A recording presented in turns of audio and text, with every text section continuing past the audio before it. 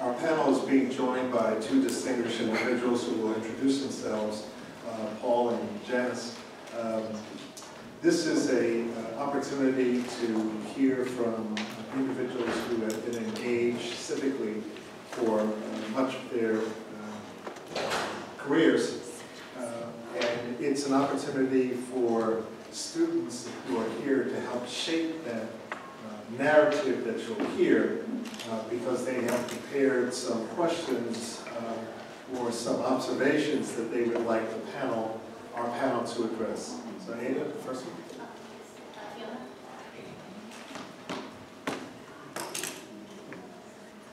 Hi, my name is Fiona and I'm a junior and I'm from Sterling Global Education. And I came here because I want to know more about the civic life of Chinese American.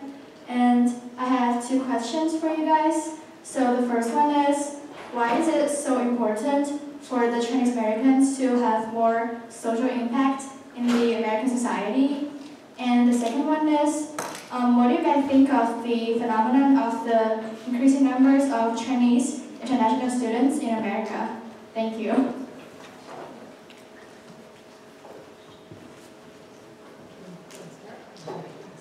Well, since Paul's on the end. My name is Paul Leong, and I'm a recently elected District 203 board member. District 203 is one of the largest school districts in Illinois, and we have an operating budget of more than $280 million, so it's a very large enterprise. I'm going to approach Fiona's first question, and my answer is chop suey and Chinese laundry. Sounds like it has no relationship at all, but those are the two things that I did. I worked in a Chinese restaurant cooking chop suey, and I worked washing Chinese laundry. Again, it sounds unrelated, but here's the rub. When I was a child, that's all I could see Chinese people doing. That's the only things I could see on my horizon in terms of my future. Cooking chop suey, doing laundry. Now, these businesses serve my family well, and it's honest and, no shame to work in those places. But that's all I could see. And that's a big reason I got involved. Nowadays, all my kids can see is STEM, accounting, finance. That's it. That's all they can see Chinese people doing. That's all they can see Chinese people being. I think our community has the talent and the capability to do and be just about anything. And that's why I'm stepping up and doing this, because I want my kids to see and all the other kids to see that there's so much more we can do, and the sky's the limit as far as opportunity and accomplishment. Thank you.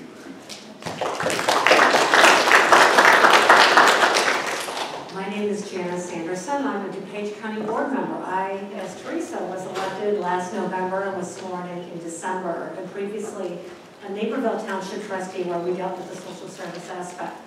So I'm a graduate of North Central College. I grew up in Bolingbrook. If anyone knows about Bolingbrook, there's a longtime mayor there, and he's a good friend, but I ran against him one time.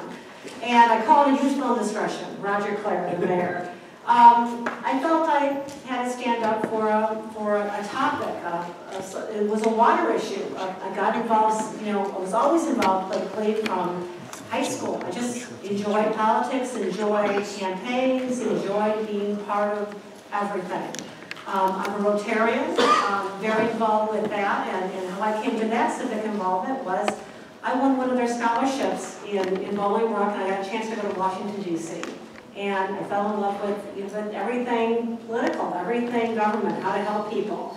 Now, my career was always in private sector. I spent a short time working for Governor Thompson, but pretty much always in the private sector because I felt that you needed to, make a living, earn your way, buy your home, kind of save for retirement.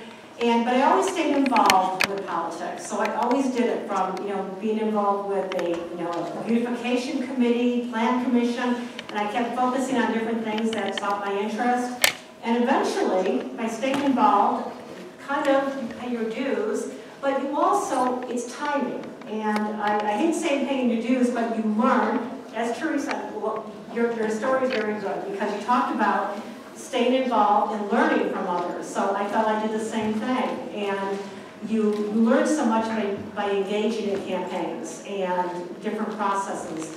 And one of the things I feel strongly is that many of you are probably bombarded with such negative messages about government or politics.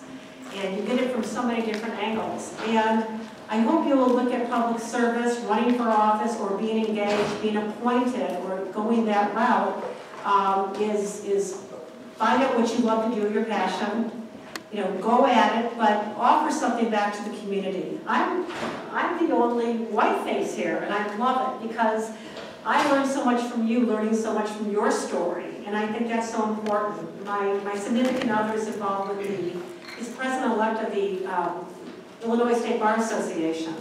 In each of the bar associations, under that umbrella, you have the Asian American Bar. I was at the South Asian Bar last Saturday night at one of their events. You have the Advocates, the Polish. You have the Justinians, the Italians. And every group seems to like having their own because you like each other. There's common elements, and that's important. But I think also, go that next route. Keep your identity. One of the things, again, growing up, my father was adopted, and you found that out later, but I'm English and Irish, but my grandparents were Hungarian Slovak. I never learned the languages. I never, you've kind of got the food, but you guys have so much going for you. You speak 2 languages, maybe 3, maybe 4.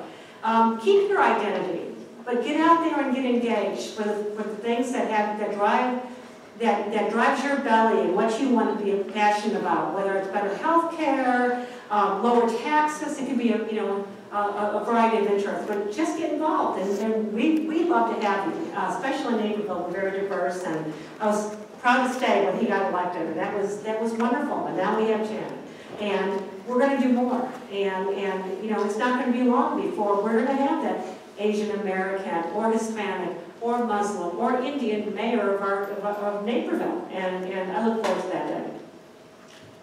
Thank you. I think when I spoke earlier, I addressed a lot of that first question of why it's important to get involved, but I also want to reiterate what Anthony was saying, that whole idea of if you're not at the table, you're on the menu, because it really does make a difference to be at the table, making the decisions and writing that menu, as he said, as he put it so nicely. Before I ran for office, I was an organizer in the community. I advocated for policy and worked together with folks like CW and the Chinatown organizations to push for more resources for the community. And to a certain extent, we were successful, but at the same time, I knew that I could do so much more with a seat at the table. And if we think about it, and I did mention earlier that being engaged in all different ways is just as important. And, not everybody has to run for office, although, I think that, for me, that's, it was the right way for me to be engaged. I think it's important to have an impact on public policy, and in the State House, the bills that we pass and get signed into law affect 13 million people across the state, right? Everybody has to follow the law. And so, for me, that's a meaningful, significant way to make an impact, and that's why I think it's so important. With regard to the second part of the question about more international students and Chinese immigrants coming to the United States, especially at an early age. I think that's great. We're a nation of immigrants, and I think that diversity, especially the internal diversity within the Chinese American community, is a great thing to have, right? So, I grew up at a time when a lot of the Chinese Americans were immigrants from working class backgrounds like my parents and my grandfather who was here as a laborer, right? And the horizon was very narrow, where the job prospects for folks like my grandfather were very narrow, and he did work at a restaurant for his entire life. Plus, working in migrant farm working, in the fields, because this was California. And so these low-level jobs were all that there were. But now, we have a very internally diverse Chinese-American population, with people who are more recent, coming from different regions of China, different socioeconomic backgrounds, and everyone adds to the diversity of this country and contributes. And so, I just hope that, we're all aware of the different needs that still exist because of that diversity, and not all Asian Americans are the same, not all Chinese Americans are the same, and that those of us who have been here longer, might have a better view of the struggles with racism and civil rights, throughout the past century and a half, and that racism has not been eradicated, and we all need to be cognizant of that, and think about how we can maybe help make our society more equitable, so that we're not just thinking about ourselves, but thinking about how we can work with other minority groups in order to achieve that equity. So that's my. So I've had a couple of sports references already. How many of you know who Jeremy Lin is? I'm answering your question. So no? Yes, most everybody. So how many of you know what the current hubbub is? If you were to look at Twitter and you see what's going on in social media, what's the current issue with Jeremy Lin going on? Anybody? Can you? His hair, right? Right? His hair. Yes, that's his issue. What's the issue with his hair? I need one of you young guys. What's the issue with his hair? He have his hairstyle is really like kind of like a black man style. That's all. And other players that say you cannot have it.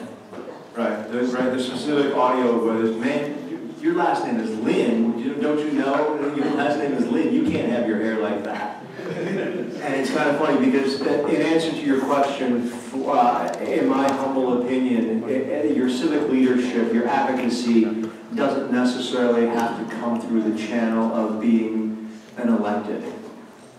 Your civic leadership and your advocacy can come through your social media site. If you look on my Facebook page, and I know many of you young kids don't have Facebook, I know, but on the Facebook page, I post about things like that, about Jeremy Lin's hair.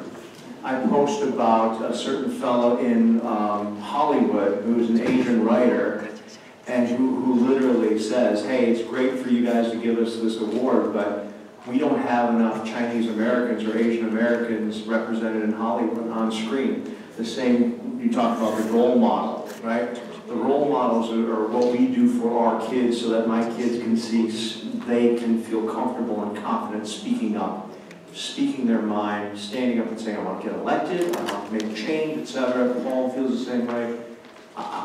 From our standpoint, in my family, it goes beyond just the election. It goes beyond legislation because, quite honestly, much of what we believe in our family from my Chinese heritage is the hard work, is the education, is the family.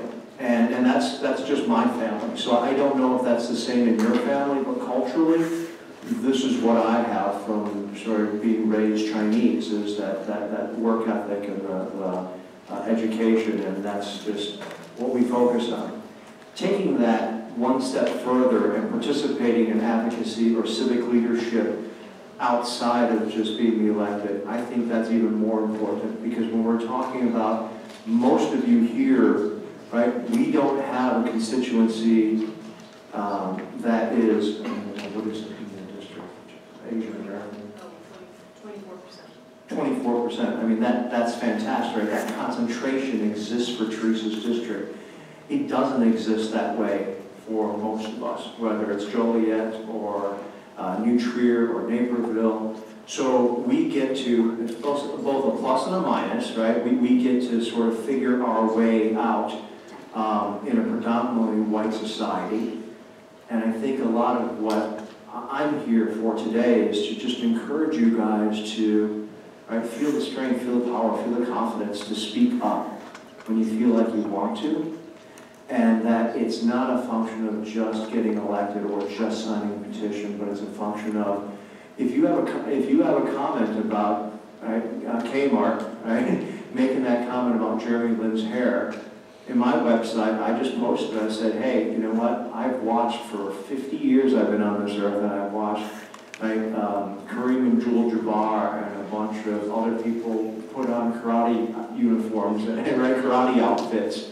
And a lot of what the cultural sort of appropriation, which in one case, people are saying, hey, you know, that's bad. You can't culturally, you can't take my culture. I've always felt that that's kind of hip. When I see an NBA player, when I see an NFL player with a, you know, with a Chinese character tattooed on his arm or something that which represents our culture, I think, okay, well, that's kind of cool, right? But I assume that's sort of a praise or homage to what we believe in and a lot of what comes out in traditional Chinese culture. So that's the answer to my answer to your first question. The answer to your second question, yeah, having more immigrants, whether it's EB-5 or high school age immigration. Yeah, I think it's a wonderful thing, right? I mean, we're talking about coming together as a group, coming together and being powerful within the American society, and it's going to be more and more diverse as the years progress. And I think that, right, having more of a voice and having more strong leaders in that diverse culture is a good thing for us. Thank you. This is great. We are approaching a break fairly shortly, but I think the panel really is starting to drag the elephant that might be in the room into view. Hamilton certainly touched on it, as did Paul, as did Theresa and Janice. But I wanted to share with you just a personal experience that I had with Theresa when she and I were in the governor's cabinet. She called me and said, this is Theresa Ma. And I said, in essence, so what? And she said, I'm calling from the governor's office. And I said, yes, Ms. Ma. How can I help you? And she proceeded to tell me about a potential vendor for my department that she felt wasn't being given a fair hearing. Remember that, Theresa? Kind of, sort of? Say yes. And she wanted me, and she wanted me to tell her what I was going to do about it. And I said, I'll look into it right away. Now, is that a little bit more familiar? The point was that Theresa was in a position of influence and power, and she used her voice to make something happen. Now, in government, so much of what happens never comes before the voters, or never comes before a appropriation committee for monies. It simply happens because someone is in a position to get someone else to do something, which serves the community ultimately in a number of different ways. So a lot of things that all of these individuals are doing today, yesterday, and will do in the future may never be front page or even back page of any newspaper or Snapchat conversation. But it does happen. And it couldn't happen if they weren't in those positions. So here's my question for all of you. You have hinted at what it took for you to run for public office. Whether it was to broaden the visibility of options for Asian Americans. But you have an audience in front of you that, as Anthony said, is tomorrow's leaders. What is the one thing that you would like to tell them to do today to start thinking about a position in our civic sphere of many possibilities? School board, elected officials, human rights commissions, any number of different roles. What is it that they could consider, that you've had to consider to move forward? And I'll start with Hamilton. Because I'm not the chance. Yes.